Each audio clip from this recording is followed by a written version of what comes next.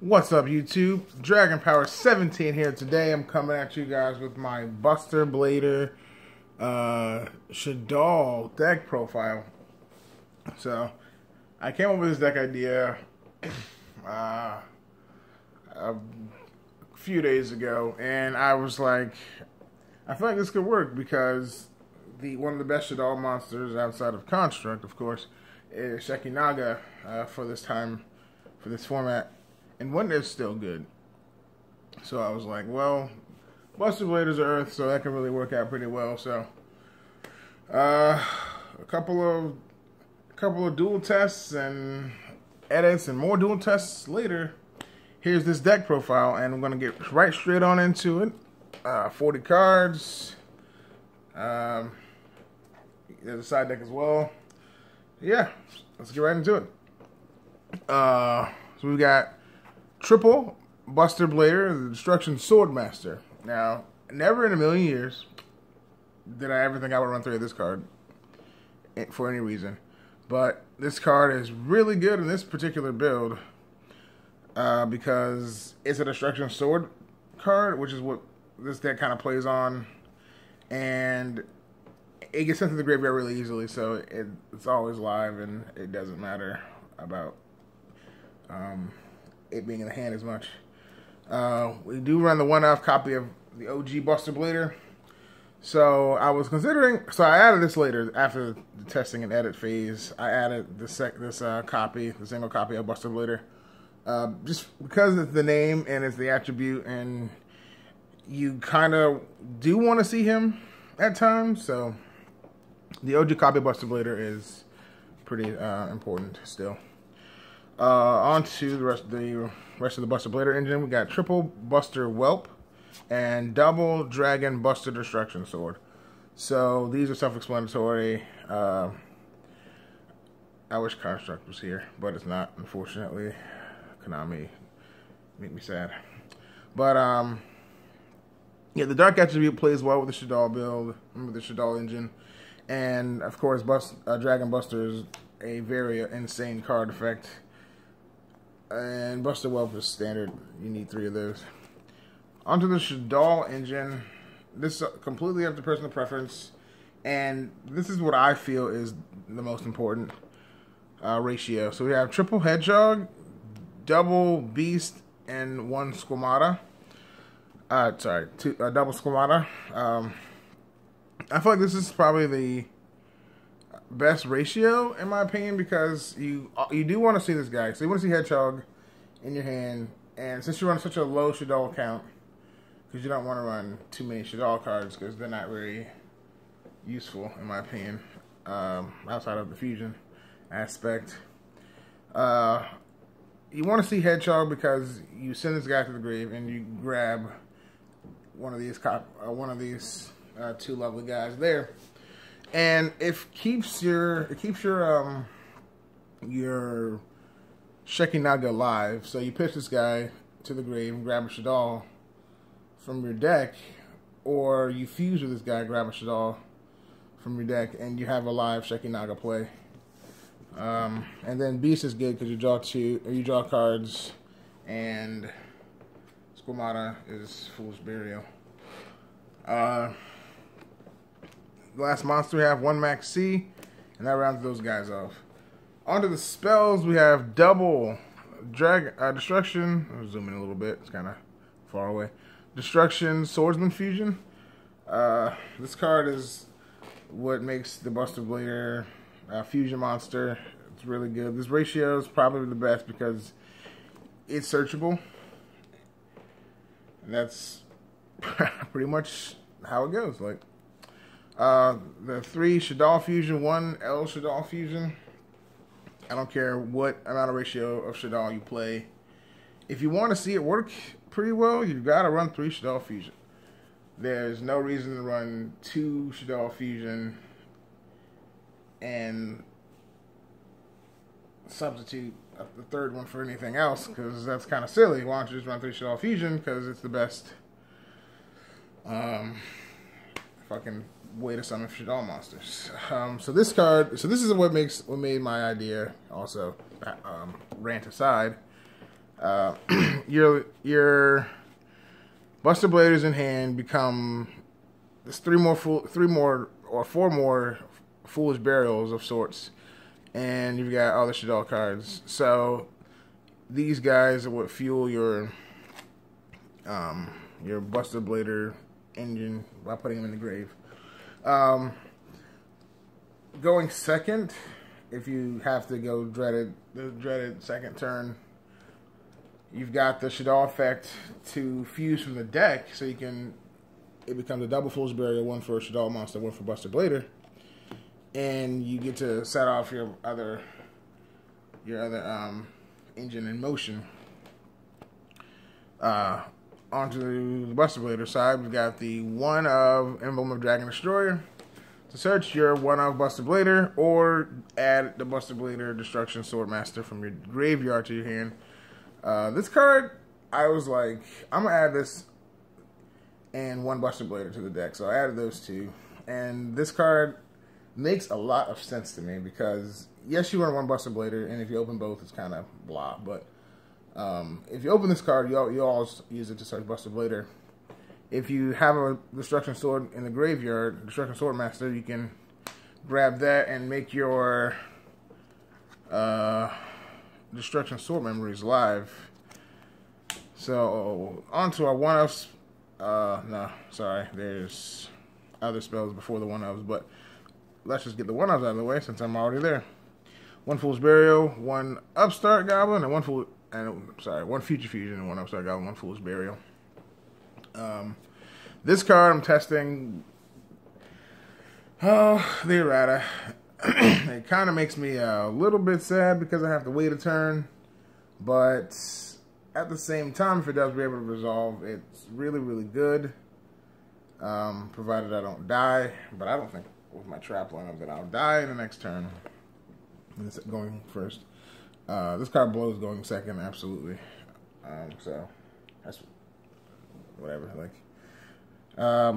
Upstart Goblin and Fool's Burial. These are generic draw power, and Fool's Burial is just fucking amaze tits in this deck. And our last spell, that's not a one of, is double Allure of Darkness. I don't like the triple Allure of Darkness because you actually do want to see your Shadolls in the hand, and banishing one with such a low count can be kind of sad to see it go when you draw the Shaddoll Fusion. But nonetheless, you still need draw power, and Allure of Darkness is probably the best way to go, in my opinion. So, on to the traps, we've got the double Destruction Sword Memories. This card reads, you discard one Destruction Sword card, special summon one Buster Blader monster from the deck. That's the first effect. And the second effect is you can banish this card from grave, and the materials listed on a Buster Blader, the Dragon Destroyer Swordsman, and fusion summon it from the extra deck. So that card effect, this card is just fucking amazing altogether. It makes it so you don't have to rely on the OG Buster Blader as much because it says Buster Blader monster, and pitching Destruction Sword cards is even more synergistic with the Destruction Sword Master. Like when you emblem a Dragon Destroyer, if you have to put it in your hand and make this card live. There's plenty of other plays you can do, like have this first turn set and discard the other one if you draw it, or the Destruction Sword Fusion and the Whelps and stuff. So it makes this card really, really good going first.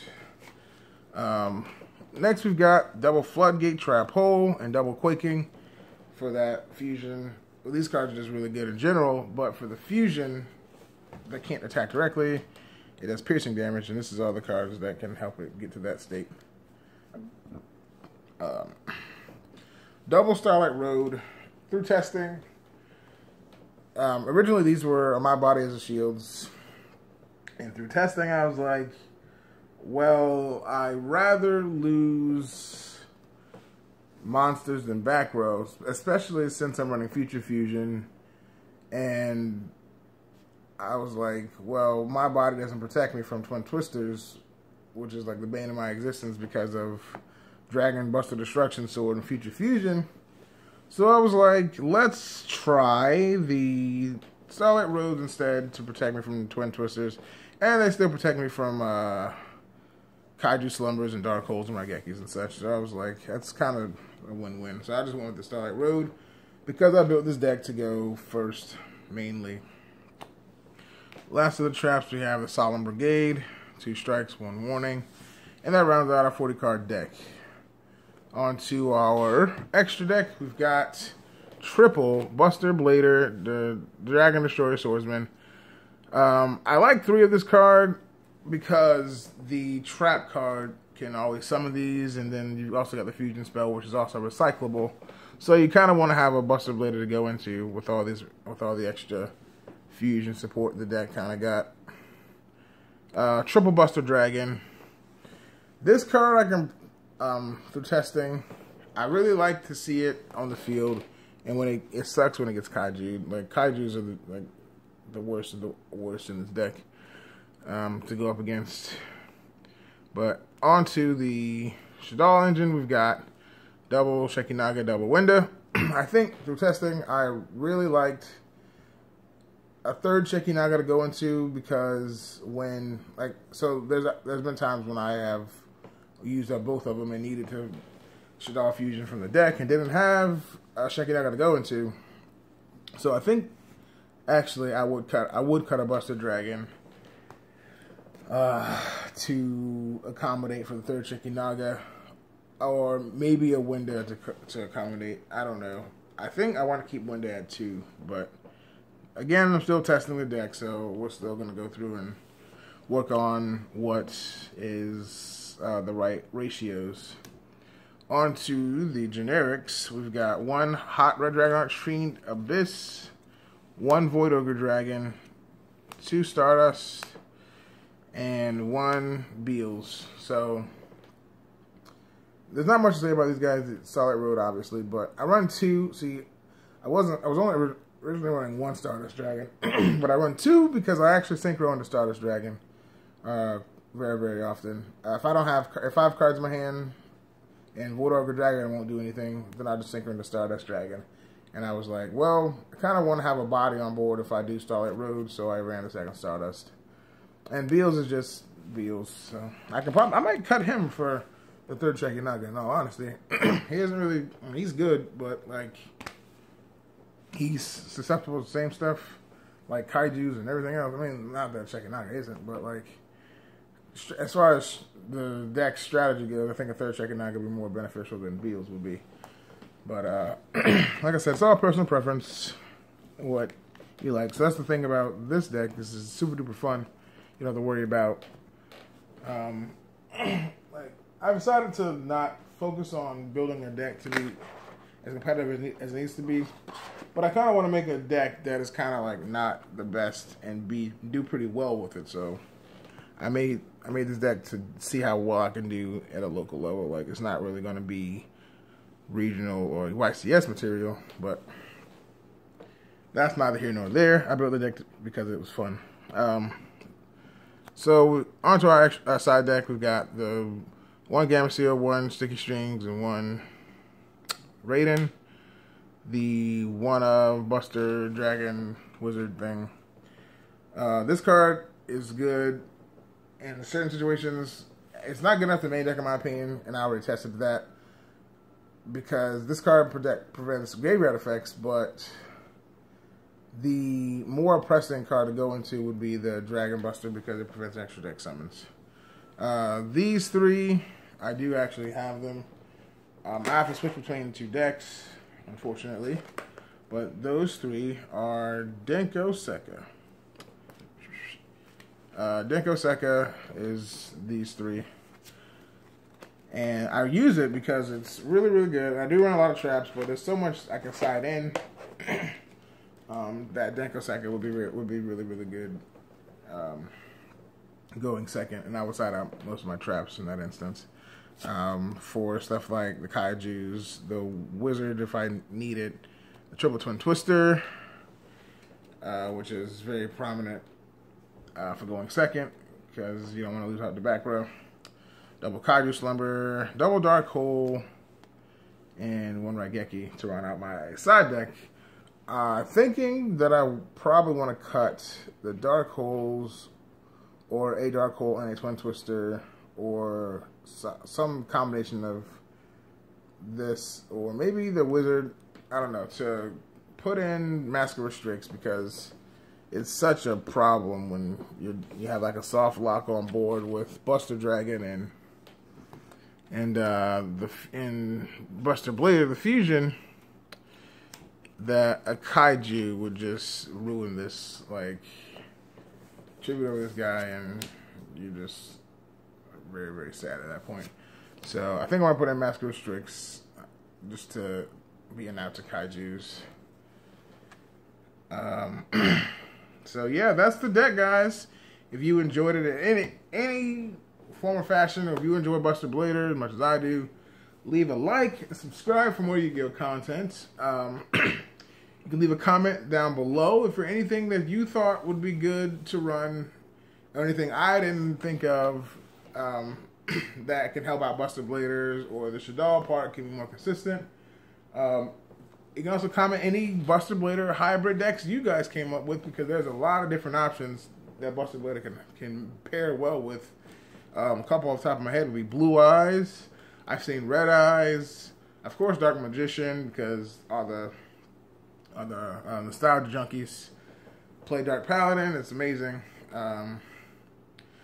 Probably side in a Dark Paladin for the Dark Magician matchup, so I can Destruction Sword Fusion there. Dark Magician. But yeah, so like, comment down below any hybrid decks you guys come up with, and I'll see you guys in the next one.